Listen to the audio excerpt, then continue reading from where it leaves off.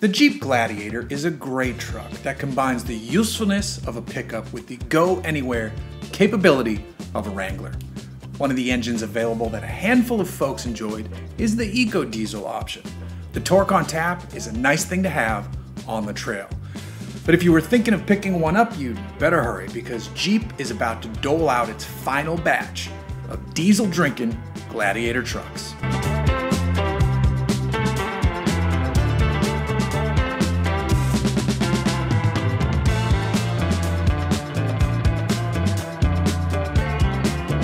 The EcoDiesel is going away. Jeep is focusing on its push to more electrified options moving forward. Rather than let the diesel go clattering into that good night, Jeep is offering up a final limited run of Gladiators as a way to say goodbye. And to basically print money since people with dough love the last of things.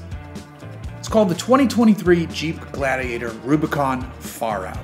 I'm not sure why FarOut is done up as one word, but that's not important.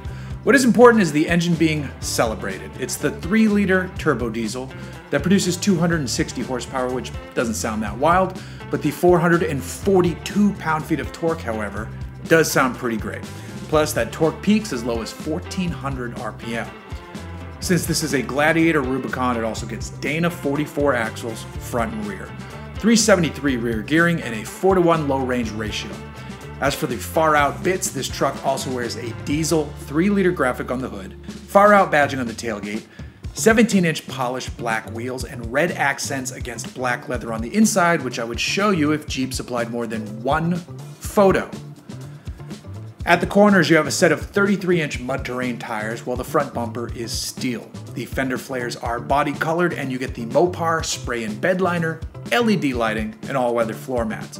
It's a pretty loaded Gladiator Rubicon at this point, so it should come as no surprise that the asking price is sitting above the tree line on into the clouds. The package itself adds $12,100 to the bottom line, which is how we arrive at the MSRP of $71,790.